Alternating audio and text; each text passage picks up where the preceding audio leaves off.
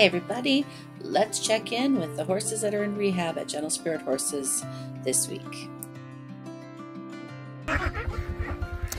It's been quite the morning this morning as I'm getting ready to do Rehab Roundup. These ducks will not leave me alone. They're following me everywhere, so I figured they could say hi.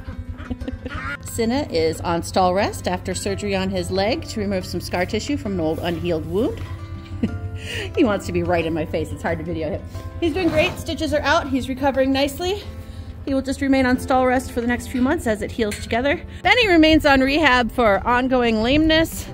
While we were showing some improvement, he did go on safari with some friends. This little guy could open gates and seemed to scrape and or re-injure his back leg. So he's a little lame. We've been doing sweat wraps and watching it, but again, he has plenty of time to heal. We're more and more convinced that his soreness comes from a tendon injury rather than navicular. So we're relatively optimistic that he will have a good future and we won't be facing anything horrible this spring.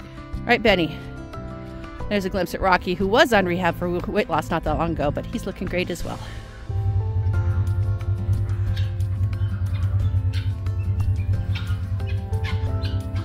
Airforce here is in because of a puncture wound to his shoulder. It's healing slowly. He does have Cushing's, which makes him heal slower. He is also blind, but he's doing very well. He is enjoying his stall rest and just being a good boy. I would suspect maybe a week or two more. He's still on antibiotics, so he just remains on rehab until he's healed. Princess Di here decided to break out of her stall last night and catch herself on the latch and hurt her shoulder. She is a 28-year-old Shetland Pony. It's always the old farts, I swear. So she is in for a couple days while we watch it for healing and started antibiotics. Navy and Violet. Hi, Vi. Everybody's doing really well. Recovering from the storm. These two are both looking for homes, aren't you? Yeah. Nice sweet girls. Lucy's here in pasture. She's here because she's had some aggression and some anxiety issues. Kind of keeping an eye on her. I mean, we've seen great improvement in her trust and her love, but I'm kind of surprised she's letting me get this close while she's lying down. I want to make sure she gets back on her feet pretty soon and eats, and that we're not dealing with a colicky issue. But otherwise, her behavior has greatly improved. She's looking really good at coming into training this spring, and we're pretty happy with her. Hopefully she's just resting.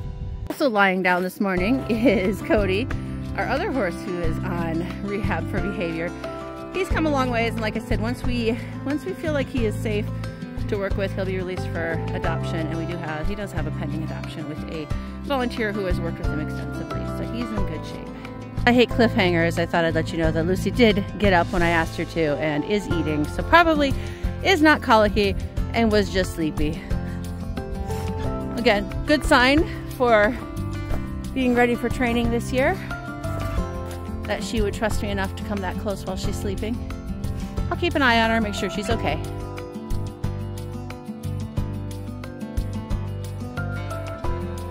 And that wraps up this week's look at the horses in rehabilitation at Gentle Spirit Horses Rescue. Please be sure to like and subscribe to continue to see our updates and watch for